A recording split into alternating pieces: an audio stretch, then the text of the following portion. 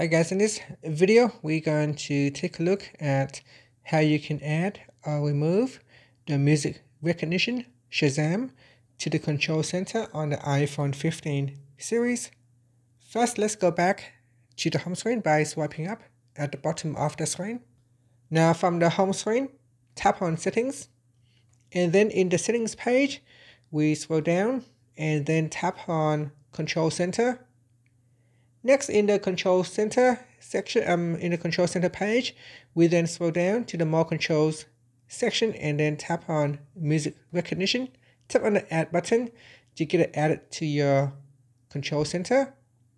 Now, if we swipe down at the top to open up the control center, there is now a Shazam shortcut button. Tap on that, and then it will try to recognize the music that you are listening to.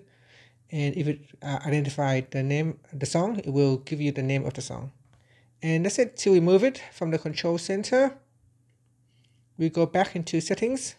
So in settings, go to control center, then go to the included controls section, then tap on the remove button, then tap on remove, and that will get removed from the control center.